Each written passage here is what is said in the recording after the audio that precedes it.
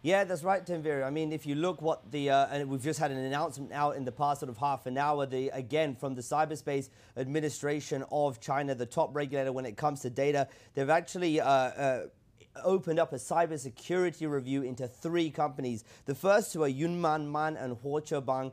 They are companies under the Full Truck Alliance, which is actually listed over in New York as well. So we'll be watching those shares, not today, of course, because US markets are closed, but tomorrow when they open. And the third company is Boss Zhipin, another US-listed tech company, a recruitment platform in China. The regulator is saying that during the review, these companies can have no more user registrations. And they said they're opening this review to prevent national data security risks at this point. They didn't elaborate further, but it goes back to what I was just saying there, guys, and that really is, you're going to see more of these investigations into data, into cybersecurity, particularly as Beijing tries to clean up the acts of these tech companies and get their house in order. Now, regulation, of course, is not always a bad thing. I think one part of this is trying to rein in some of the power, but also to lay out a framework, almost like a level playing field that the companies know and can operate by, given the fact that Chinese tech has really developed over the last 10, 20 years fairly unregulated. And so now you're seeing the regulators step in,